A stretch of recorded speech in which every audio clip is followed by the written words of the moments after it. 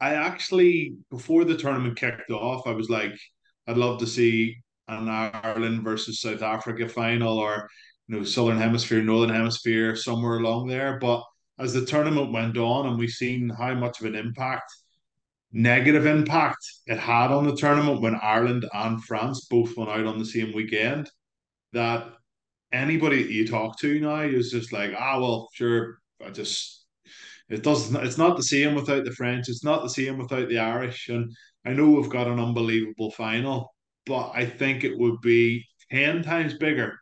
I know a lot of boxing, a lot of Kiwis will disagree, but I think it would be 10 times bigger if it had been a France versus Ireland final. I really do. And more so because of the brand of rugby that both teams play. And the team that's South Africa have picked, it almost feels like everything that they've done over the last 4 years, they evolved their game. They've sort of went back to what won them the 2019 Rugby World Cup, probably more so what won them that semi final against Wales in 2019. So yeah, it's a team selection by South Africa that I probably expected, to be honest. No doubt we'll hear Matt Williams, criticizing World Rugby that this shouldn't be allowed, and like it's making a mockery of the game and everything else. But again, I think it's compelling. I think it's getting more and more people talking about the Rugby World Cup, talking about the South African side. And I think after last weekend, with all the changes that were made during the 80 minutes, like just felt like every 5 minutes he was taking off one of his best players. Like, Khaleesi, come off. Etzebeth, you're up for World Player of the Year. We'll take you off. Okay. It was bizarre, but there's obviously thought behind all this madness. And of course, we're still waiting on the New Zealand team to be announced, but you would think it would be very much unchanged.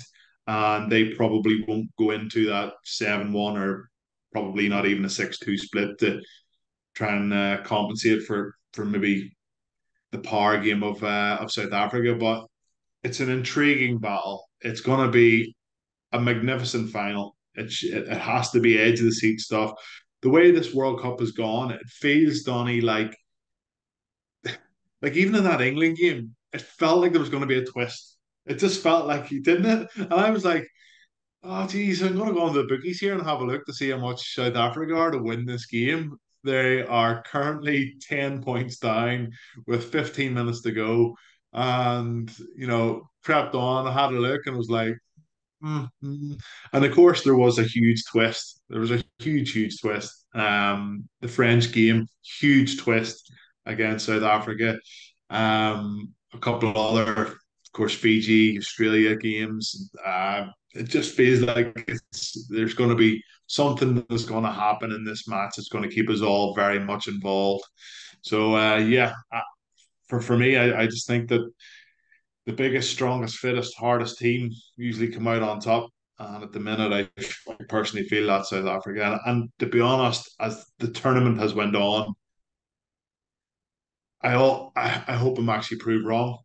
I hope I am. I now want New Zealand to win the Rugby World Cup because of the style of rugby that they play, because they play a little bit more like Ireland. They're willing to take chances. Of course, they've got an unbelievable defense and they kick the ball an awful lot, but they they just don't rely on sheer size and power to get them a win. They rely on brilliance. They rely on skill. They rely on top quality coaching to come up with specific plays to break down defenses. Where it just feels like South Africa are a little bit too one dimensional in everything that they do. So let's hope I'm proved right.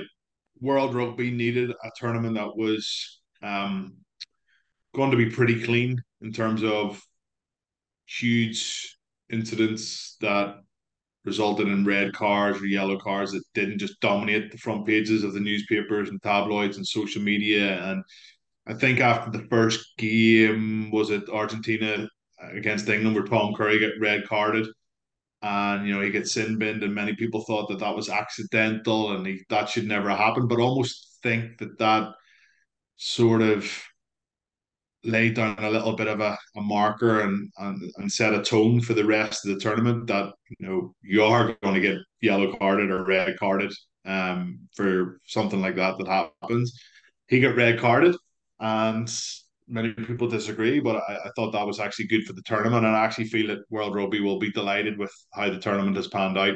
We've hardly seen a yellow or red card since the knockouts, and hopefully we see that again in the final. But yeah, I go back to my earlier point. It just feels like because it was in France, the Northern Hemisphere sides, specifically Ireland and France, the support is just off the charts, like just absolutely off the charts.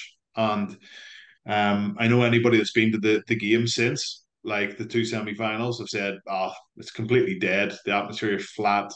It's not that good." So, yeah, I think I can speak on behalf of a lot of people, a lot of rugby fans, that the quarterfinal weekend almost felt like the finals weekend, like winner takes all sort of occasion. Unfortunately, it wasn't, but yeah, I think there'll be a lot of positives taken out of this Rugby World Cup.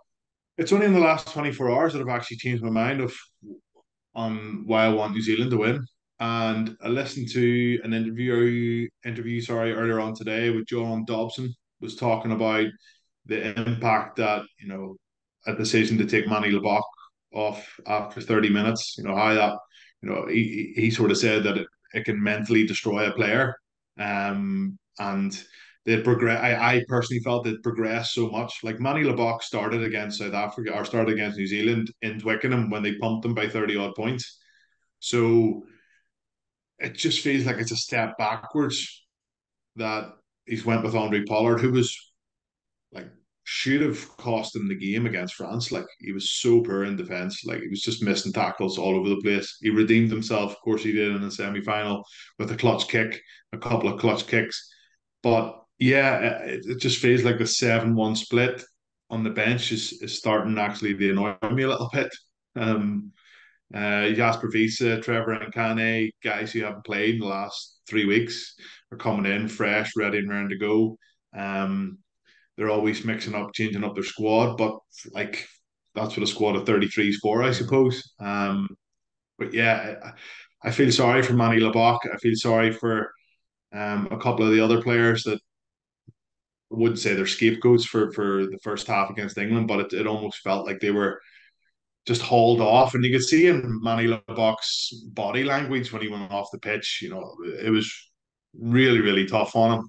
But like if I was sitting chatting to Razzie Erasmus or Jax Nienaber, he would say, "Well, Stevie, that decision won us the game, Mm. and that's the bottom line. We're a team.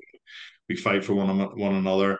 We make these decisions to benefit everybody else." So they're probably right and I'm probably wrong, but that's sort of swayed my decision to want New Zealand to go on and win the Rugby World Cup, and also just the style of rugby, and how they've played, the likes of Will Jordan lighting it up, equaling the try scoring record for Rugby World Cup.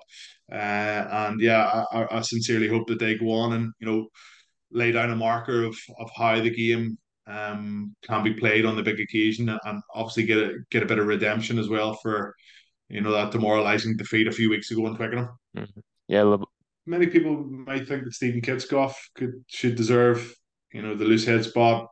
Definitely not. Oxen Che is ridiculous. What a prop. Like what, 5'6", 130 kegs, powerful, dynamic, like what a scrummager. Like so he has to go in with loose head. Novaka, who obviously got his chance. Can't remember who went down injured in the first game, and he come on and absolutely lit it up against New Zealand, and then he kept his starting place and performed really well, very good in the loose. Seems a bit of a hard edge about him too, so he has to go in a hooker. Antonio French as well. Do you know what? The tight head position didn't really jump out at me. Tag Furlong didn't really reach the peak of his powers. Lomax missed a couple of games for New Zealand. Malherbe for South Africa. He's just really steady, but apart from scrummaging, he doesn't do a hell of a lot more. But yeah, gotta go for Antonio. Antonio Tagburn, second row, incredible. I think he's probably been take out Bundy Aki. I got to go with Tagburn as Ireland's best player. Scott Barrett in the second row as well, partner alongside him. How good a second row would that be with Scott Barrett?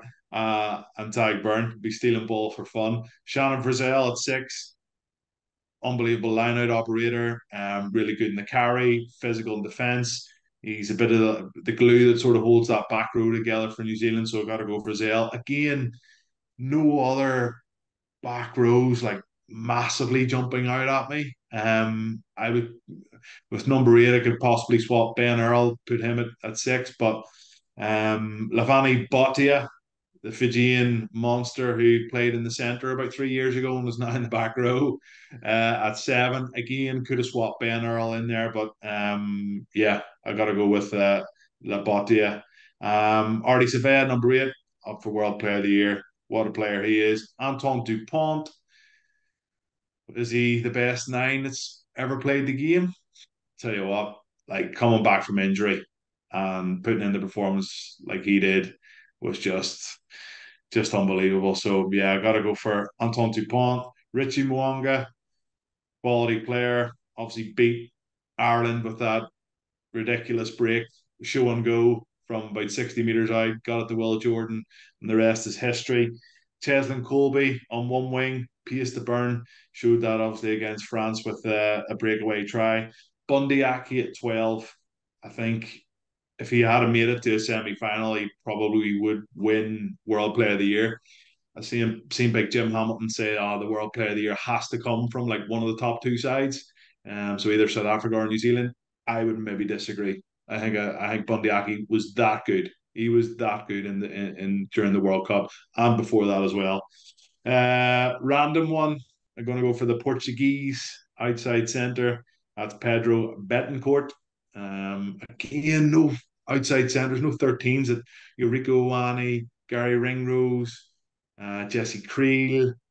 Outside of that, not too much more. The Fijian captain, I can't remember, is Nasa Salevu, possibly. Mm. But now I've got to go for Pedro Betancourt. Will Jordan, everybody's going to have him in his team, 14. And I got to get an Englishman in there, I think, just because of that performance against South Africa. And if there was one player who really